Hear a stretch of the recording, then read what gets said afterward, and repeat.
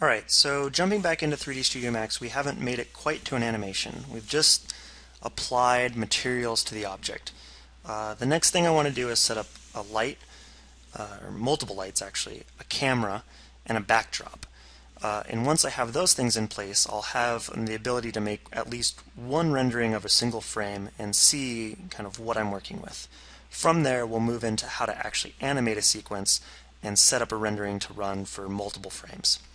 The first thing I'm going to do is to jump back to the four-screen view, and to do that I'm just going to click this little toggle down here, and I'm going to find my object, here it is, floating in this view.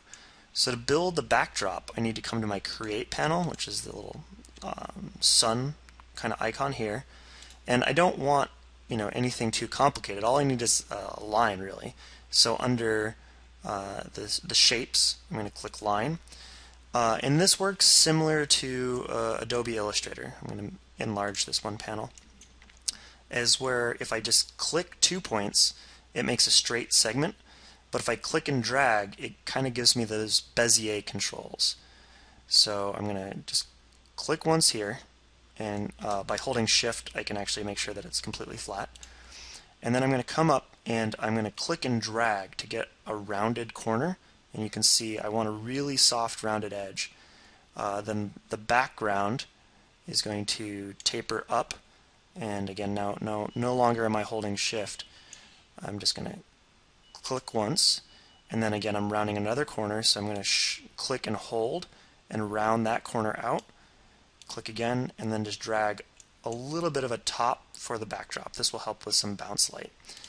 And then I'm going to right click to end the command. Now really that backdrop is much bigger than I need it to be, so up here I have move, rotate, and scale, and I'm just going to scale it. Here would be just on the X and Y, this would be just the Y, this would be just the X, but this is X, Y, and Z when I get the very middle. So I'm just going to scale it down and then move it so that it's a better size for my object. So I'll leave it there.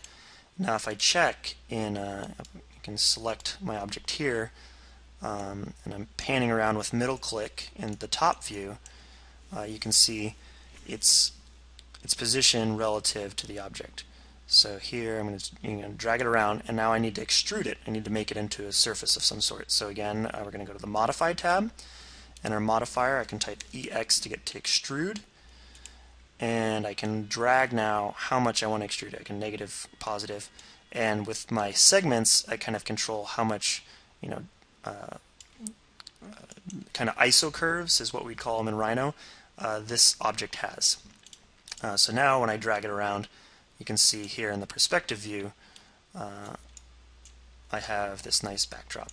And maybe it's not long enough in width, so again I can go to Scale, and in perspective view here, I can just drag on the X, and it gets longer. And I can go to Move, and I'll slide it over. And I just want like this nice big backdrop that I'll have a soft gradient, which you can already see in the back there. I know that I also don't want it to be yellow. So again, I'm going to bring up materials by hitting M. And I can make a custom material that's just a generic. So I'm going to right click in the workspace, Materials, a V-Ray material, and then this V-Ray MTL. It's the standard material. And this one's just white. Well, it's a light gray actually, so I'll push it up towards white, and I can just drag this guy, get the little nub there, drag it onto the backdrop. And now I have a white backdrop. The next thing I want to do is to set up my camera. So again, I've got to create a camera, so I go to Create, and you can click the camera icon here. I have several different types of camera to create, but I need a V-Ray camera, and I'm going to click V-Ray Physical Camera, and I'm just going to drag. I actually hit Shift. I didn't mean to, so I'm going to Edit, Undo. Edit. It won't let me undo. Alright, so I'll delete this camera. And I'll come back over and click Physical Camera, and just drag this camera as straight as I can get it so it's looking head on at the object. You can see the camera is actually low right here, but we're going to adjust that this way by coming back to just my Select Object. It's a little hard to see, but here are all the names, just like on this window. We're on a white background, so they're hard to see. I'm going to right click where it said Perspective. It allows me to pick Camera and my Physical Camera. Once you have a camera selected, these controls in the bottom right corner shift. They change to a new set, which are all camera controls. The hand is kind of panning, but we call it a truck camera at this point. So we can move in here, and then I can dolly and move forward. That's pretty good.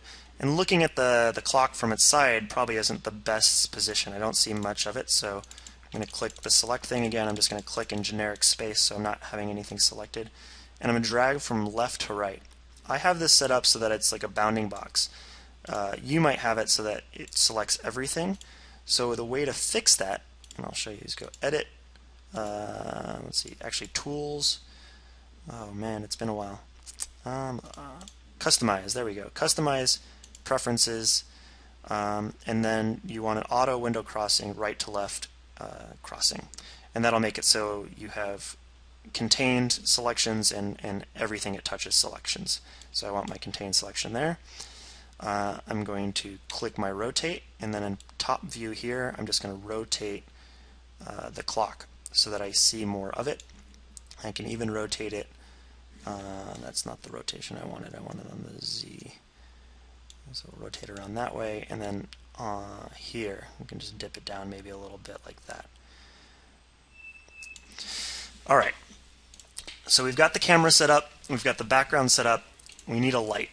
So just like before, next to the camera is light, and we need a V-ray light.